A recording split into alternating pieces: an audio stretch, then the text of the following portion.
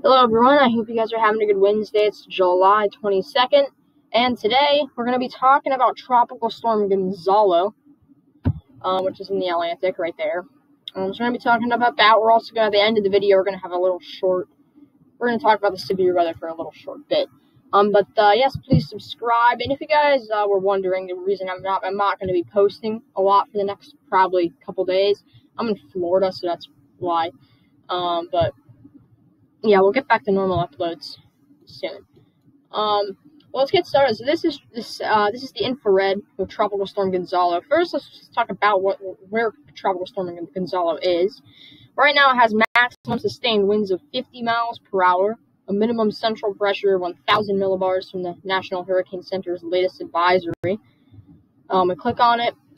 This is the National Hurricane Center's cone. It's forecasted to go to the north of South America. It's forecasted to go to the south of Dominican Republic, but this could change.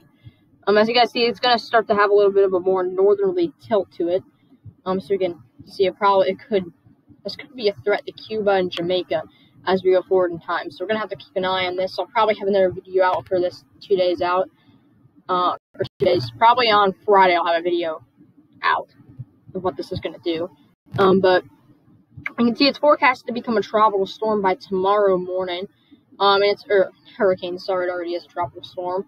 It's forecasted to stay that way all the way through Friday, and then it's forecasted to get downgraded to a tropical storm as it goes closer to Cuba and Jamaica. So if it's not a hurricane, once it gets closer to Jamaica, then that will be a good thing. We'll have to see what's going to happen with this. We're not going to be really looking at any of the models today. I don't really have time. Now, Tropical Storm Gonzalo. This is the tropical storm force wind speed probabilities. We see 90% right there. It's a smaller storm. We can see a little bit of northern South America right there. Venezuela has a 5 to 10% chance of getting tropical storm force winds.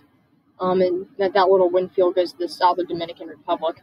Now, this is only within the next 5 days, so this is some areas by Friday could likely be some of these areas in the circle I just made could experience tropical storm force winds as we get closer to this if the track actually plays out how it's supposed to.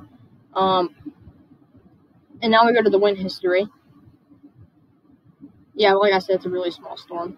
That's pretty much it. This is what it looks like on infrared. You can see. Okay, there we go. All right. It seems like our central low pressures, or our central low, which is at 1,000 millibars right now, is right there probably. We even have a slight little eye right there. It's not a full eye like a hurricane yet. This is a smaller storm, but we do have a slight little eye. So that's kind of interesting. And we can play this here, and we can see how it's kind of getting its act together. We have some taller or colder cloud tops in the past few frames right there. The tropical storm, that's that cone we just looked at. Let's look at the intensity guidance from the latest models. We can see every model has it staying as a tropical storm likely through the next probably 108 hours. Now, some of the models have this thing being a Category 2 hurricane. Most of the models, or about half of the models, have it being a Cat 1. No models have it being a Cat 3 yet, which is really good. It's a good sign.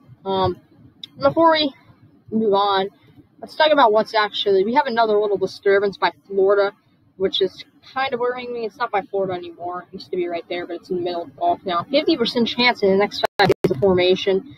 In the next 48 hours, 40%. So we're going to have to see what that is going to do. It's moving this way. So we'll have another update about that on Friday. Or maybe tomorrow if it does form in anything.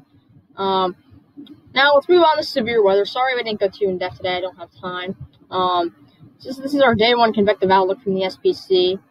We have a slight risk in areas of New York, southern Vermont, southwestern New Hampshire, western Massachusetts, western Connecticut, a little bit of Long Island, all of New Jersey, central and eastern PA, most of Maryland, all of Delaware, and northern Virginia. Right there we have a slight risk.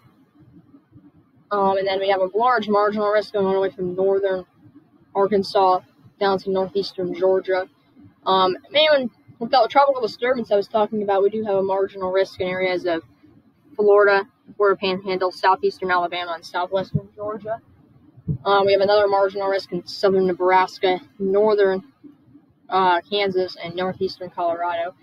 And we have a marginal risk in areas of California, northern Nevada, southwestern Idaho, and southeastern Oregon.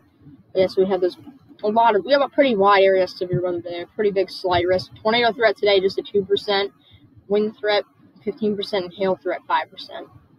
So we have the slight risk is for wind.